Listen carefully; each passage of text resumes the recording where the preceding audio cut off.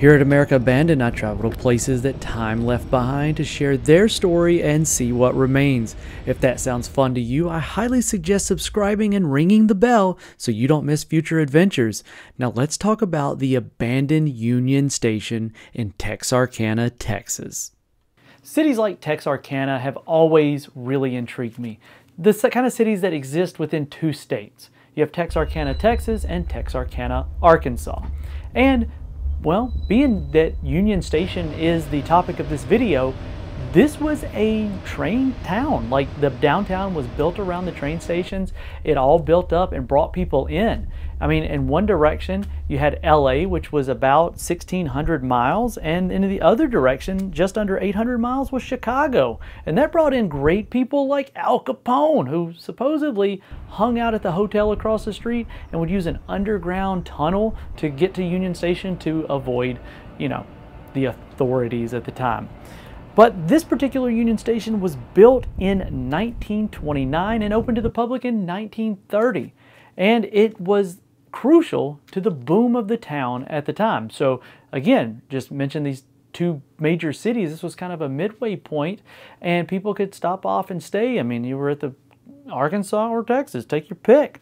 In fact, you had entrances and exits on both sides of the state line, which was really cool because the building sits on the state line.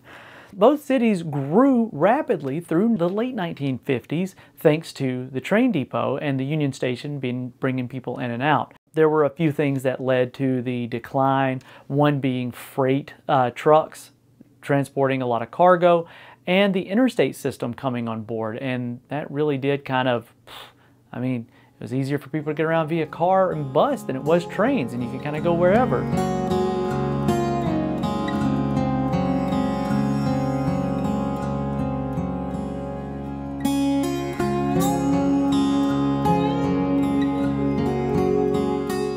That, accompanied with things like ADA and accessibility becoming an issue at the location, the last passenger train left in 1971 from Union Station.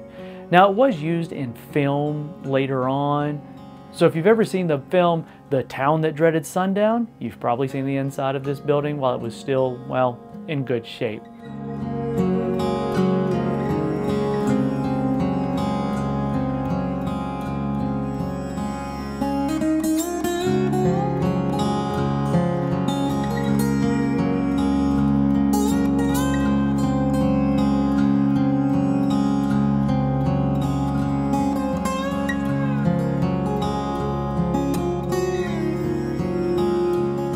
As of now, there's not really a whole lot going on. A few years ago, in 2020 to 2021, both cities did come together and agree to do some revitalization, but that halted in 2021 and nothing has been done since. So as it stands, this Union Station, well, it's abandoned with not much of a future. It'd be great to see something happen to it because this is such a really cool building. Bring it up to standards. Amtrak does still offer rides like right next to it, but it's not quite the same.